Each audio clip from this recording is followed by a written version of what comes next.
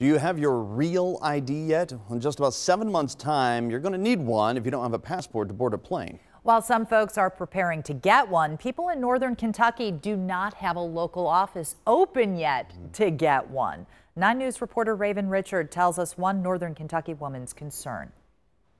Cold Spring woman I talked to wants to know when she'll be able to get her Real ID locally instead of having to travel a long way to get one. I think it's going to spiral out of control in some states. I really do. Justine O'Brien is one of many in northern Kentucky trying to get their Real ID. She's been trying since 2019. I am extremely frustrated. If you don't have a passport, then you'll have to get a Real ID by October 1st in order to board a plane.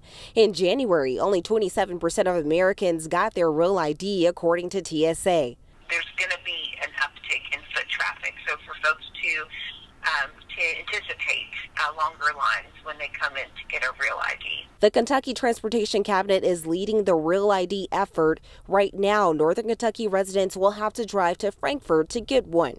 And that's a long drive. So I'd either have to take my husband with me, or I would have to pay probably a couple of $100 to find a caregiver to come in and sit with him while I go down and take care of my ID. So what's being done? We have it in our plans to open an office in Florence, Kentucky to better serve the northern Kentucky region. There's no set location in Florence, but we do know they plan to open it in early summer. In the meantime, there are a lot of people who have passports or passport cards, so they can continue to use that as a means to fly domestically. So for now, northern Kentucky residents will either have to use their passport, drive a little ways to get that Real ID, or wait until the summer for it to be closer to home. Raven Richard, WCPO 9 News.